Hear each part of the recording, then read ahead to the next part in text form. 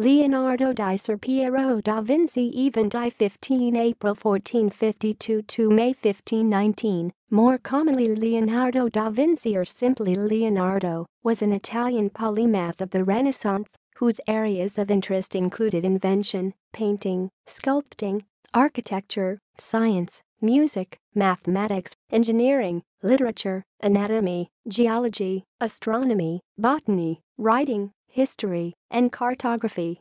He has been variously called the father of architecture and is widely considered one of the greatest painters of all time. Sometimes credited with the inventions of the parachute, helicopter, and tank, he epitomized the Renaissance humanist ideal.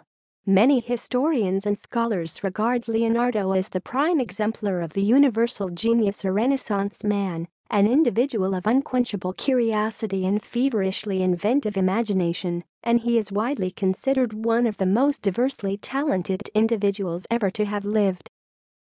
According to art historian Helen Gardner, the scope and depth of his interests were without precedent in recorded history, and his mind and personality seemed to us superhuman, while the man himself mysterious and remote. Marco Rossi notes that, while there is much speculation regarding his life and personality, his view of the world was logical rather than mysterious, and that the empirical methods he employed were unorthodox for his time.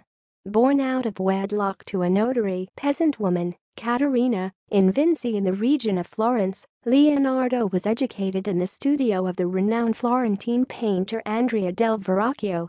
Much of his earlier working life was spent in the service of Ludovico il Moro in Milan. He later worked in Rome, Bologna, and Venice, and he spent his last years in France at the home awarded to him by Francis I of France. Leonardo was, and is, renowned primarily as a painter. Among his works, the Mona Lisa is the most famous and most parodied portrait, and The Last Supper the most reproduced religious painting of all time.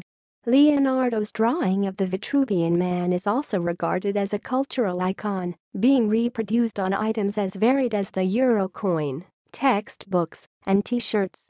A painting by Leonardo, Salvator Mundi, sold for a world record $450.3 million at a Christie's auction in New York, 15 November 2017, the highest price ever paid for a work of art. Together with his notebooks, which contain drawings, scientific diagrams, and his thoughts on the nature of painting, compose a contribution to later generations of artists rivaled only by that of his contemporary, Michelangelo. Leonardo is revered for his technological ingenuity. He conceptualized flying machines, a type of armored fighting vehicle, concentrated solar power, an adding machine, and the double hull. Relatively few of his designs were constructed lifetime, as the modern scientific approaches to metallurgy and engineering were only in their infancy during the Renaissance. Some of his smaller inventions, however, such as an automated bobbin winder and a machine for testing the tensile strength of wire, entered the world of manufacturing unheralded. A number of Leonardo's most practical inventions are nowadays displayed as working models at the Museum of Vinci. He made substantial discoveries in anatomy, civil engineering, geology, and hydrodynamics, but he did not publish his findings and they had no direct influence on later science.